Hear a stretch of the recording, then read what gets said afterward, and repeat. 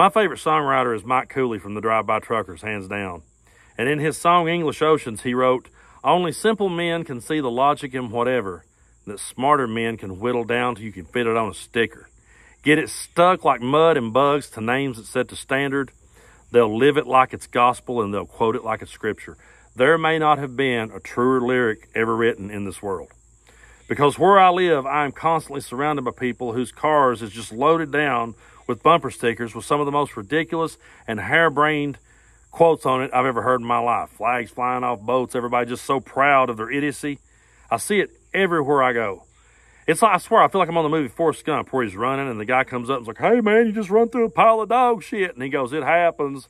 "What? Shit? Sometimes." And then you see the truck hit and it's got the "shit happens" bumper sticker. I swear that dude had to be a Republican. Because they will take any line they can, they'll whittle it down, they'll stick it on a sticker, and they'll sell it back to their gullible voters, and their gullible voters will be proud to have got, "Look what I got. Look what I got put on my truck." And it absolutely blows my mind. But my favorite one that they say is whenever they go, "Go woke, go broke." They're so proud of themselves because they was able to make that one rhyme. They're just so proud of that one. And it's one of those things where, okay, go woke, go broke. They'll show you, they'll say, "Look here at this company, it lost shareholders. Look here at this company, it lost a lot of money. Look here at this store where nobody won't shop no more. Look here, there ain't nobody buying that beer anymore. Check it out. They went woke, they went broke." Okay, let me just say this. Let's say you're right. Let's say that a company stood up for the gay and trans community.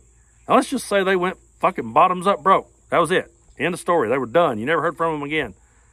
They still were right. They still stood up for the right thing.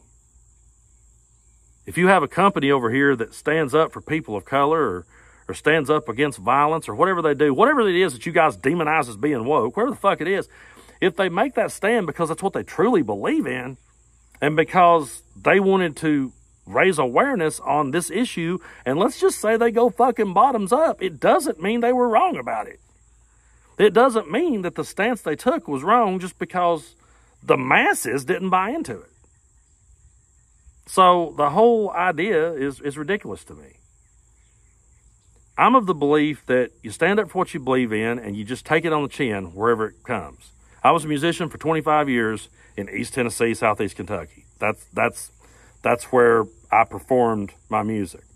So when I started writing the political satire that I write today, I knew for a fact before I even started that there's no way that I could ever go into those places and do this.